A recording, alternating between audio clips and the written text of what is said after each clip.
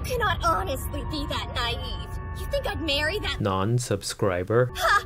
You must be out of your freaking mind.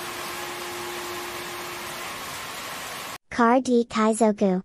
Patreon. This video is sponsored by Card Market, Europe's largest online marketplace for trading card games.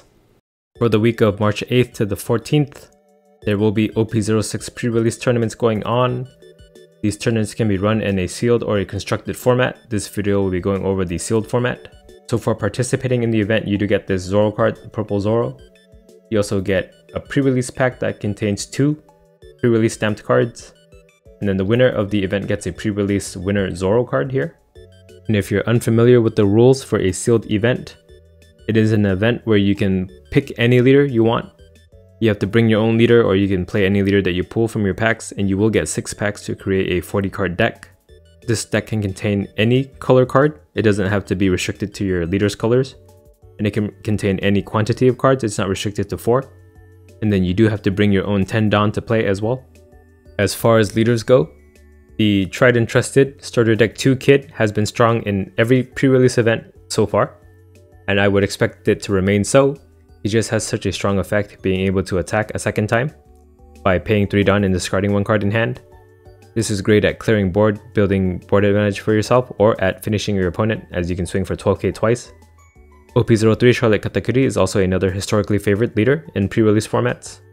What he does is, if you attach Don to him and he attacks, he gets plus 1k extra power, and you can look at the top card of your or your opponent's life and then either put it back on top or on the bottom of their life, or your life. So this does let you control your triggers. There are quite a lot of good yellow triggers in this set, on top of the plus 1k part being really good, regardless of if there are good triggers in the set or not.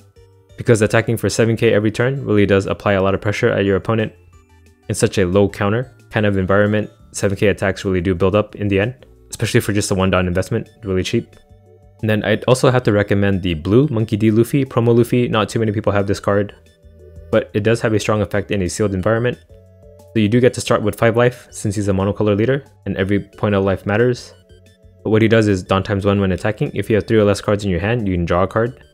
So this is useful in the late game in a sealed format because you'll have used up a lot of your counter and you just want 1 extra card over your opponent for advantage, and then being able to do this every time you attack when you have 3 or less cards in hand does build up a lot of advantage that your opponent doesn't have in the end.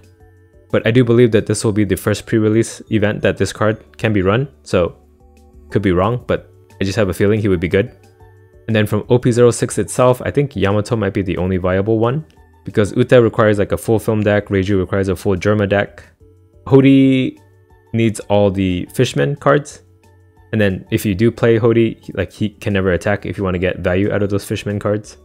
And then Gecko Moria also requires cost reduction cards that aren't available in 06 to utilize cards like Absalom and stuff like that.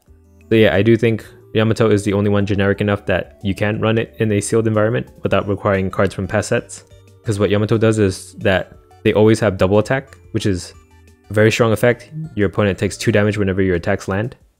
And then activate main once per turn. If your opponent has 3 or less life, you can add 2 Rested Don to one of your characters. So not only do you threaten your opponent from taking 2 life from just your leader attacking, you can add 2 free Don to your characters to attack as well to make them take even more life. And again, in such a low counter and defensive environment, there aren't too many good blockers, there's not too many 2k counters that your opponent can get.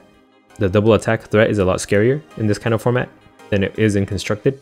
So I'm not going to rank the cards this time around. I'm just going to talk about what cards that you'll like to see in your packs that will kind of indicate that you have a good draft going on. First off, every 2k counter should be run. There is a scarcity of counter power in a pre-release sealed format, so the more 2k counters you have, the better shot you have at protecting your characters. And among the 2k counters, some are better than the others. For instance, Kozuki Hiyori does have uses outside of being just a 2k counter. For 2 Don, you can play Hiyori out to replace the top card of your life with the card in your hand. So this does let you control the next trigger you get out. Gion is also quite useful as a character to play out. She does have a 5k stat line, so good enough as an attacker right off the bat. Then what she does is, on your turn once per turn, when your opponent activates an event, your opponent places 1 card from their hand at the bottom of their deck. So it does discourage your opponent from using a event counter against you. There aren't too many good ones this set, but Given how hard it is to fill a 40 card deck with just 6 packs, your opponent will usually end up running some counter events in the end, so you'll find use out of Gion. Corona is also another 5k stat line 2k counter. Her on play is also quite useful, so if your opponent has 5 or more cards in their hand, you can choose one of these 2 effects. Either your opponent discards 1 card from hand, or you can give up to one of your opponent's characters -3 cost for the turn. The -3 cost part is probably not as relevant in a sealed format, because it's quite hard to get the combo pieces ready to abuse that. But the first part of the effect is strong. You make your opponent discard 1 card. If you hit like a 1k counter, you can kind of think of this as like you played a 4 cost rush attacker that attacked into leader and then untapped themselves at the end of the turn and forced your opponent to counter for 1k. So I think this is a really great card for that. And if you do happen to hit like a 2k counter or like a late game card that they're keeping in hand, even more value for you. Kamazo is also another playable 2k counter. Has that 5k stat line, but also a strong effect. So on your turn, once per turn, when you return Dawn on your field to your Dawn deck, you can K up to one of your opponent's characters with the cost of 2 or less. The only caveat is that there aren't too many good generic minus Dawn effects in this set, but if you do happen to find enough of the generic good minus Dawn effects, or if you are running Reiju, Kamazo does hit a lot of small chump blockers in the set, which again, there aren't too many in this set either, but what little chump blockers there are, they will be like auto includes in everyone's deck, so you'll more often than not be able to KO something with Kamazo. And Tsuru is also another playable 2k counter. She's not a 4 cost 5k, but a 5 cost 4k, so she can't attack leaders right off the bat without any extra Dawn investment. She does require 1 extra Dawn to hit 5k. But what she does is on play, you can trash 2 cards from your hand and then your opponent returns one of the characters to its owner's hand. So in a sealed format, when you're trading characters back and forth and then you do get to the point where you and your opponent get low on counters and any attacks at each other's characters pretty much kill them. In those situations, you are just like playing 1 character a turn at that point. So Tsuru can bounce that character back to hand.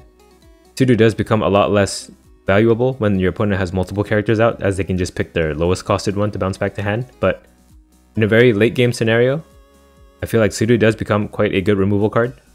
But with a very steep price, so very niche usage, but still more useful than just a generic 2k counter. You'll also want to run blockers in your deck. Here are the generic blockers. There's a lot of conditional blockers in this set as well. We'll go over those after, but if you hit any of these have blocker always, so you'll probably want to include these in your deck. We only have 3 2-cost blockers in this set. These would be what I would call the chump blockers. Shuraya is also chumpish. We'll go over him in detail though, because he has more usefulness out of being a chump blocker. So he is a 3-cost 4k blocker, but when attacking or when blocking once per turn, this character's base power becomes the same power as your opponent's leader until the start of your next turn. So as an attacker, he's a 5k attacker technically, and if your opponent happens to be a 6k base leader, he's a 6k attacker. But he's also really great as a blocker too. If your opponent puts down on leader and swings at you for like 7, you can just block with Shuraya, and he becomes a 7k. So any attacks at you can be blocked with Shuraya and then countered for 1k to prevent that attack. Momonosuke is also another interesting blocker. He's a 5-cost 6k blocker, so a little bit higher than the chump blockers. What he does is on play, you can place up to one of your Wano type characters other than another Kozuki Momonosuke on the top or bottom of its owner's life pile face up. While it is locked into the Wano type, this is helped out by the fact that a lot of the yellow Wano cards in this set are great in a sealed format. So you'll more often than not find targets to use with Momonosuke and heal yourself with.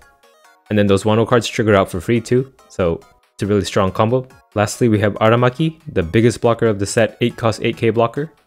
He has an effect that lets you activate main once per turn, discard 1 card from your hand, and then you can return a 1 or 2 cost character to the bottom of its owner's deck. Then this character gains plus 3000 power for this turn. So really this just gets rid of the chump blockers, the 2-cost chump blockers. Other than that, it is just a big 8k blocker. One caveat to note is that even though his activate main effect sounds like Houndblaze, you actually can't just use it for the 3k buff. You have to actually bottom deck something first to be able to use it. You can check the Q&A for that ruling. So just as a warning, don't confuse it with Houndblaze's effect. Now we'll move on to the conditional blockers. These cards do have blocker, but it requires some other condition to be met that I think might not be too viable in a sealed format.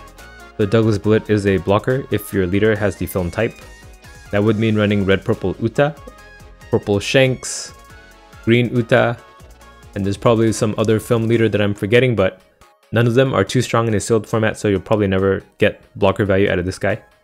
Borsalino is also a conditional blocker, who only has blocker when you have 5 or less cards in your hand. But he's a 2-cost blocker in that regard, so he is a chump blocker with a really nice stat line at 4k. This condition isn't too hard to meet. In the late game, you will usually have 5 or less cards in hand, so I would say this is the only viable conditional blocker I would run in a deck. We have Cosette as well, who only gets blocker if your leader is a Germa 66 type, and your board has 2 or more Dawn less than your opponent. So not only do you have to run Reiju, you also have to have minus Dawn enough to be less than your opponent for this card to be a blocker, but she does cost 1. So I guess if you're running Reiju, this card could be viable, but otherwise it's not worth it at all. And we have Raki too, another 1-cost blocker. Her condition is that you have to have another Shandora Warriors type character other than Raki on board. Unfortunately, all the other Shandora type cards kind of suck, except for like Wiper, which is disappointing because I like the art for this card. And now here's anything that's not a 2k counter or blocker. We'll start off with red. Inazuma is the first red card. Inazuma is a 4-cost 5k, but if this character does have 7000 power, they gain Banish. Banish is really strong in a sealed format.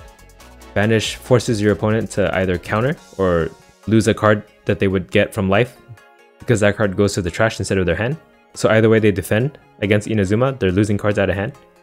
Gasparde is a vanilla, so it has a really efficient stat line at 6-cost 8k. And those kind of vanillas are always strong in a sealed format. Shanks is a 10 drop, so that's all the Dawn in your turn. But he has 12k power and an on-play effect that is really strong. You can KO up to one of your opponent's characters with 10,000 power or less. So basically a 1-for-1. You play him out, he kills something, and then every turn after that, he can swing for 12k to kill even more things. And I don't believe there's anything that is immune to his on-play, so pretty much kills everything in the set. But it can feel like a win more card. It's not a card that'll like pull you back from behind. But in games that are dead even, he can turn the tempo in your favor. Raise Max. He is a 1 Dawn card that on activate main, you can return this character to the bottom of its owner's deck, and then you can give up to one of your opponent's characters minus 3k during this turn. So pretty much a death sentence on anything he targets, anything you give minus 3k. When you attack into it, they're probably going to expend too many defenses to defend it, so they usually just let it go. So you can think of Raise Max as like a pseudo removal card, because you do need something else to attack into the target that you give minus 3k to. Gum Gum King Kong Gatling. So it's a 2 Dawn event, and it buffs your leader or character for 3k. And then if your opponent has a character with 7000 power or more on board, you can give it to one of your leaders or character plus 1k power for the turn. So the 3k and the 1k part can be on 2 separate characters or leaders, or it could be on the same ones. Given the nature of how sealed events go, by the late game, your opponent will usually have 7k power or greater characters on board. 2 Dawn for 4k power lets you attack over your opponent's characters to kill them easily, or you could use it for a lethal swing that they can't defend. And then King Kong Gatling also has a great trigger. You can KO up to one of your opponent's characters with 5000 power or less. This is great in the mid game, or it's great in the late game at killing blockers. Azure Dragon Stamp Flowing Water. It's a 3 Dawn removal event. Its effect reads main, KO up to one of your opponent's characters with 5000 power or less. And then it also has a trigger that lets you kill a character with 4000 power or less, so whether you pay 3 Dawn for it or you trigger it, it's killing something on board. Moving on to green, we have Arlong. 4-cost 6k, so he's a vanilla stat line. It also has a strong on-play, so on play you can discard a card from your hand, and then up to one of your opponent's rested leaders may not attack until the end of their next turn. This essentially gives you incredible early game tempo, because it'll save you one attack that you have to defend, and you can freely attack into something without worry about their leader attacking back into you. This is especially good into leaders like Katakuri and Kid, who are 2 really strong pre-release leaders, as Katakuri gets an extra 1k attack when he attacks with 1 Dawn attached, and Kid can swing twice when he discards a card from hand. So Arlong preventing them from attacking means that they don't get value out of their leader abilities. And then Arlong even has a strong trigger. You can rest up to one of your opponent's 4-cost or lower characters. Cody Jones. You probably never want to play him out on curve. What he does is he's a 7-cost with 8k power, and he has rush. And on play, you can rest up to a total of 2 of your opponent's characters and or Dawn. And then you have to put the top card of your life into your hand. So the 1 life cost is pretty steep, so you don't want to just drop him willy-nilly. You want to drop him when he gets you the most value. If you happen to be safe behind blockers, you could just drop him out on curve and then tap 2 things to kill. And then as a finisher, he's great too. allowing you to bypass blockers or even rest your opponent's Dawn that they could save for a counter event. But his usage is really nuanced, so you do have to be careful playing him. Ryuma. Ryuma is probably the best mid-game card in the entire set, especially in a sealed format. What he does is he's a 4-cost 6k, so vanilla stat line. Then on play and on KO, you can KO up to one of your opponent's rested characters with a cost of 4 or less. So Ryuma kills something on play, and then if something does kill Ryuma via combat and it's a 4 cost or less, Ryuma does take it down to the grave with them. This makes him a card that people sort of ignore in the early game until they can play cards that are higher than 4 cost. Or it'll force them to attack in weird ways that they may not want to sequence. Wadatsumi. Just a strong vanilla. 6 cost 8k. Billion-fold world Trichiliocosm. I don't know what that means, but it's a 1 Dawn green event. It's a defensive event. What it does is on counter, up to one of your leader or characters gets plus 2000 power during this battle. Then if you have 8 or more rested cards, that card gains an additional 2000 power. This counts Dawn too, so in the late game, if you play out a big character and then leave 1 Dawn up, you can counter for 4k, kind of like a Radical Beam. This is probably the only good event counter in OP06, unfortunately. And then it even has a trigger. You can KO up to one of your opponent's rested characters at the cost of 3 or less. You couldn't even kill my Boredom. So a 4-cost event in green. It has 2 effects that you can pick from. Before Dawn, you can rest up to one of your opponent's characters with the cost of 6 or less, or you can KO one of your opponent's rested characters with the cost of 6 or less. And it even has a trigger that lets you just play this card for free. So it's a good removal spell, or it could rest a blocker that is preventing you from attacking for lethal. Pretty versatile, but it's not going to have too much value until the late game, where you can play a character on top of playing this event. Moving on to blue, we have Kuzan. So he's a 3-cost 5k, so he has a vanilla stat line. No counter though. But what he does is on play, you can draw 2 cards and then place 2 cards from your hand at the bottom of your deck in any order. So it basically just cycles your hand out, helps you fix your hand, which is really important in a sealed format. And then he himself is a minimum attacker afterwards. Sengoku, 5-cost 7k vanilla. Monkey D. Garp, he's a 5-cost 7k, so vanilla stat line as well. And his effect is really nice, Dawn times 2 when attacking. If you have 4 or less cards in your hand, your opponent cannot activate blocker during this turn, or during this battle. So Garp basically is unblockable in the late game when you're trying to push for lethal. It's a 9k minimum swing when he does this. Could be great at finishing games or killing something that's hiding behind a blocker. Gravity Blade, Raging Tiger. 7 Dawn event. What it does is, on main, you can place up to 2 of your opponent's 6-cost or less characters in any order on the bottom of the owner's deck. A really strong removal card, gets rid of 2 things on board. This is especially potent if you can protect one of your characters on board and then get rid of your opponent, because it does get rid of 2 things. So really strong board control card, and then it even has a trigger. You can place up to 1 5-cost or less character on the bottom of its owner's deck. So it's great even as a trigger at removing something on your opponent's board. Moving on to purple, we have Vinsmoke Judge, 8-cost 8k. We don't really use the on-play part of his effect, because it revolves having a full Germa 66 deck, and those cards depend too much on having Reiju as a leader and having multiple max copies of each card. But the activate main part of Judge's effect is pretty nice. So once per turn, you can Dawn -1 and rest up to one of your opponent's Dawn cards.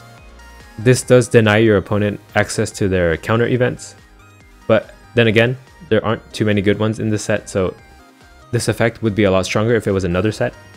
But still, he's an 8k beater. We also have Zephyr, 7-cost Zephyr, 7k power. What he does is on play, Dawn -1, you can nullify all abilities from up to one of your opponent's characters this turn. Then if that character has 5000 power or less, you can KO it. So it's a 7k body that can KO a 5000 power or less card. If you do combo it raise max, you can kill anything up to an 8k. And it also nullifies abilities that might be relevant. It can get rid of things like blocker or stuff like that. Yep, moving on to black, we have Gecko Moria, 8-cost Gecko Moria, the menace himself. So if you don't know what he does yet, what he does is on play, you can choose up to a 4-cost or less and then a 2-cost or less character from your discard. Then you can play up to one of them rested and the other one active. You do get to pick the order though. So essentially he's 8 Dawned for 3 cards out. You'll play an attacker for the 4-cost portion and you'll play like a blocker or something for the 2-cost portion. So really strong card at rebuilding back your board or making your board even scarier than it already is. And he himself is a 9k attacker afterwards.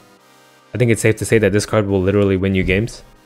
Brook, 6-cost 6k. He has an on-play that lets you choose one of 2 effects. You can put up to one of your opponent's characters with a cost of 4 or less into their trash.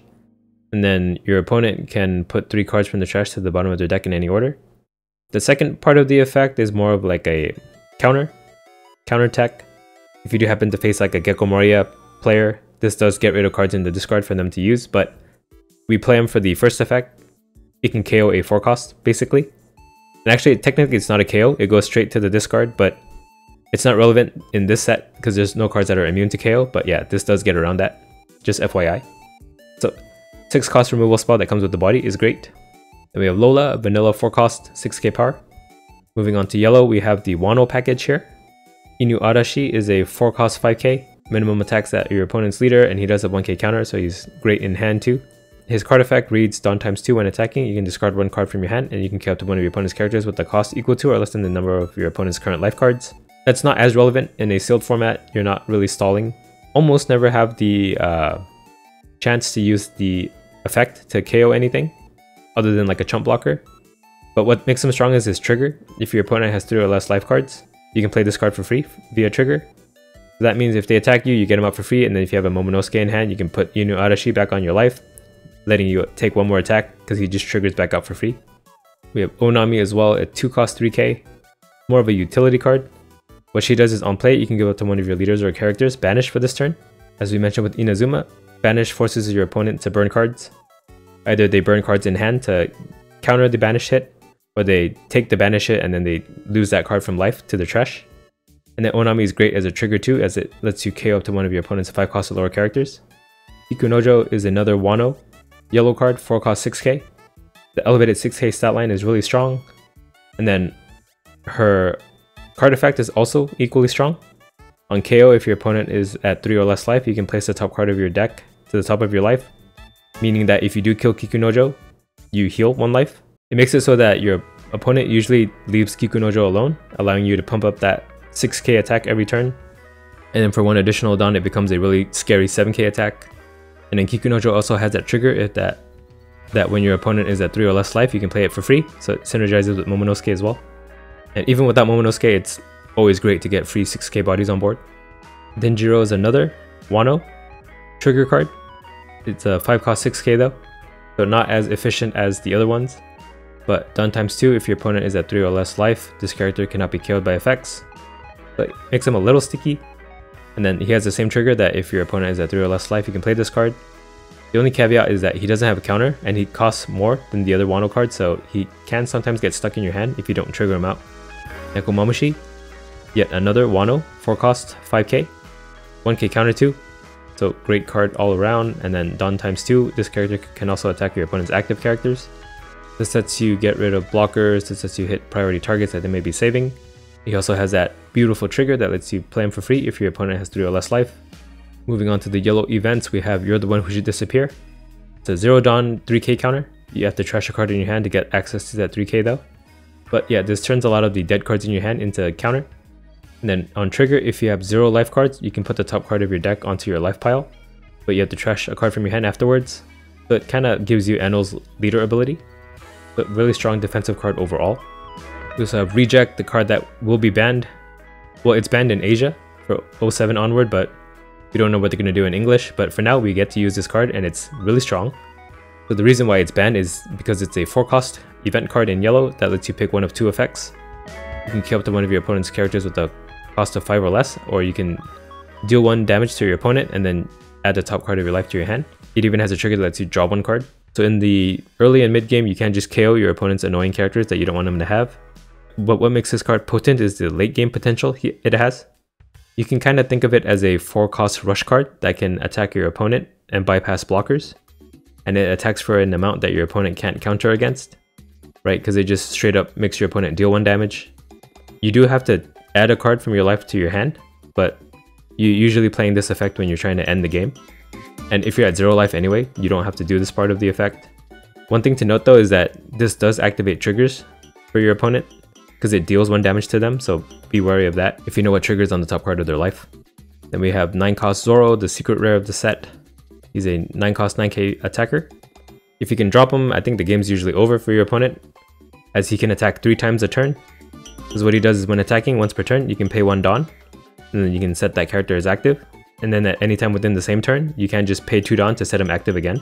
So for 3 total Dawn, you can attack for 9k 3 times. This pretty much clears any board or takes any amount of life from your opponent. Between Gekomori and Zoro, I think these are your like guaranteed game finishers. Lastly, we have Sanji, the second secret rare of the set. He's also a 9 cost 9k attacker. What he does is you can reveal the top card of your deck, then you can play that card for free if it's a 9 cost or less, and it's not another Sanji. So essentially he's a 2-for-1. As long as you don't whiff and hit an event on the top of your deck, you get 2 characters for 9. It's not as like impactful as Gekomori and Zoro, but still a strong effect nonetheless. It's the next best thing. And then for the rest of your 40 card deck, you'll just want to run any card that has at least 5,000 power. And that should pretty much get you to a fully built out sealed deck for your pre-release that'll give you a good shot at winning that purple Zoro prize card. So let me know how you guys do at your pre-release events. I know in the past, you guys in my Discord will show me the prize cards that you want at your pre-release event, so I'll be excited to see that again. And if there are any cards that I missed or any leaders that you think might be good as well, let me know in the comments below. Would love to hear from you. Alright, bye. Card D Kaizoku.